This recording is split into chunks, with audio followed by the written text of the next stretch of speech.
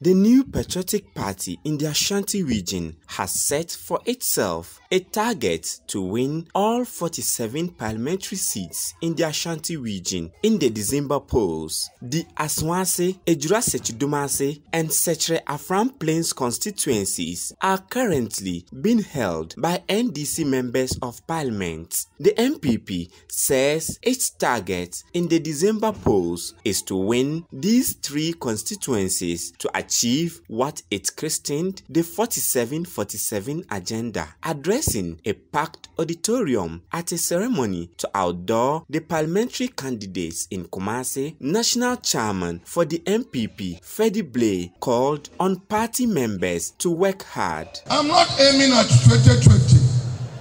We are aiming at 2020, 2024, 2028, 2032. The power has come and we must aim at ensuring that it doesn't go away at all. And it is you who are about to be introduced today who are going to work for it. I will say that most of you with a guarantee that you will go to parliament. About 90-95%. Now we are aiming 100% that you go to parliament. Now, don't be complacent. Don't take things for granted.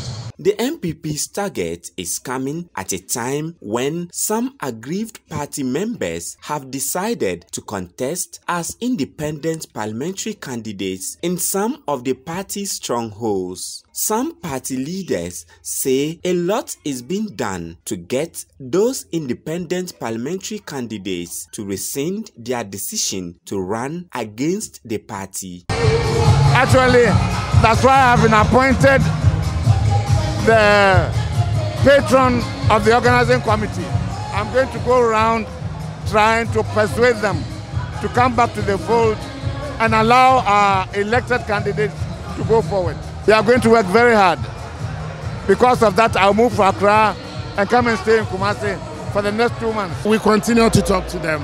We are seriously engaged. Some have stepped down. We're also still talking to some. And I'm confident that the NPP at the end of the day will make headway in where we have these small disputes.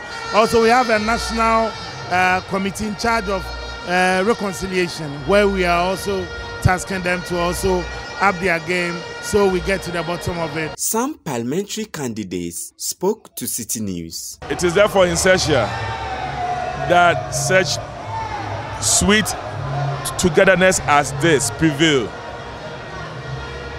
to outdoor us and also to let our constituents get focused on the candidates, because there is a sort of wide-scale orchestration sort of having independent candidates everywhere. And these functions are important for our constituents to see the official representation, because some of them sometimes even campaign to the extent that the party supports them. Complacency is a killer. I don't think that any of the PCs in this region is complacent. None of us is complacent. We are working assiduously. As I told you earlier on, every weekend we embark on cleanup exercises. We do house-to-house campaign, door-to-door campaign. We are not complacent because we know and we believe that complacency kills. For most party supporters, they are hopeful the NPP can achieve the set target. 47-47 is possible. Looking at the hard work Nanado and his team has done, everything boils down to how the government organize himself and do developmental works. A 47-47 agenda for NPP in Ashanti Region is really possible, because when you look at the good works of Nanado Dankwa Akufo-Addo, how it's going national and especially in Ashanti Region, how everything is free SHS, planting for food and jobs, and many more. The event was also to officially launch the Ashanti Regional campaign ahead of the December polls. NPP party supporters in the Ashanti region have expressed their readiness to work closely with the party to ensure the 47-47 agenda is achieved.